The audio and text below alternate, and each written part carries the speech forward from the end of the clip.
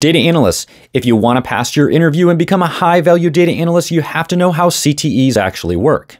Common table expressions, like these, otherwise known as CTEs, help you avoid subqueries. CTEs feel like tables in the database, and you can use them in your join statements just like you would with any other table. But CTEs are actually quite different from tables in the database. A table is a physical object stored in the database, but a CTE is only stored in memory, and it's only available to you and nobody else. The other important thing to note about CTEs is that they're only available for the duration of the script. So let's take a look at this in our demo. Here we have two CTEs. When we run this code, the results from this first CTE are being stored in memory, and that's being made available to use in this next block of code. This feels like a table, but when we refresh our database schema, we can see that no table was actually created.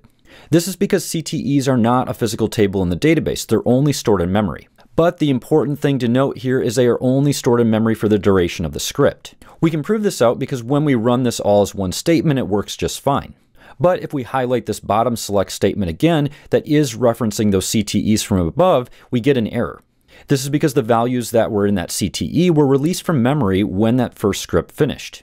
So if we want to get those results from both of those CTEs again and use them in our final select statement, we have to select all of the code again and rerun the entire thing.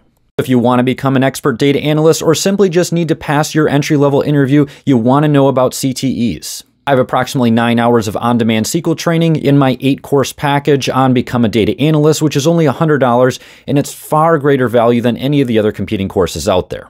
Link in my bio.